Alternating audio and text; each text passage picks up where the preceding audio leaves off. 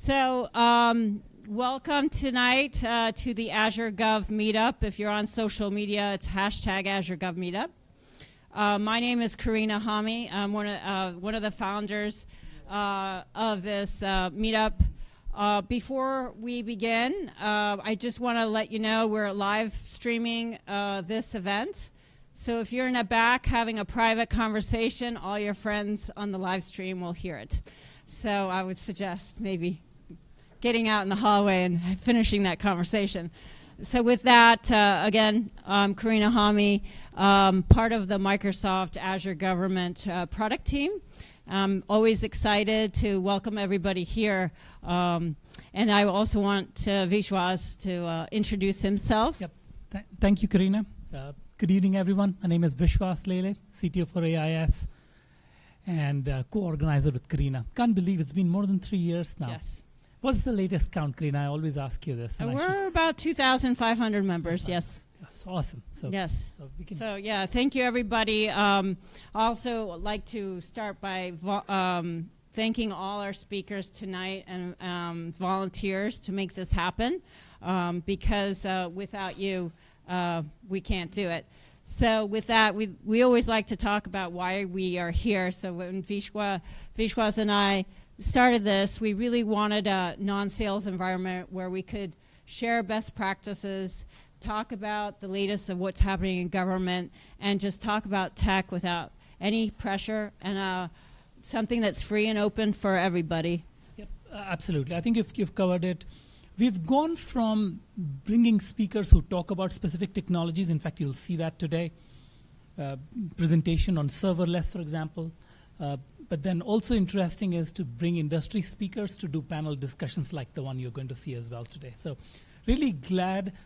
Please come back and or not come back. Give us suggestions for topics that you would like to see covered. And hope you enjoy this evening's program.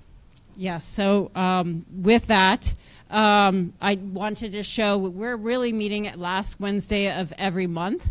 So please, if you have a great project you're working on, you have a partner you want to showcase or a customer who wants to come in, we're all open. Please contact me with that. We also like to share just like any updates or events for Azure. We, if you haven't seen our latest releases of Snowflake and cost management, so check that out. We also have a great event coming up, Inspire, that's really for our partner community. I know, Vishwas, you attend pretty much every event, Microsoft. Yep. And I missed the last meeting. And present there too. I missed the last meeting. If you've not seen the build videos, there was some great content. So I encourage you to go take a look. And Inspire is coming up next month. And then, of course, we encourage everyone to, I know you're on the Meetup platform, but we have a LinkedIn community, so check that out. We post a lot on there and love for you to engage there.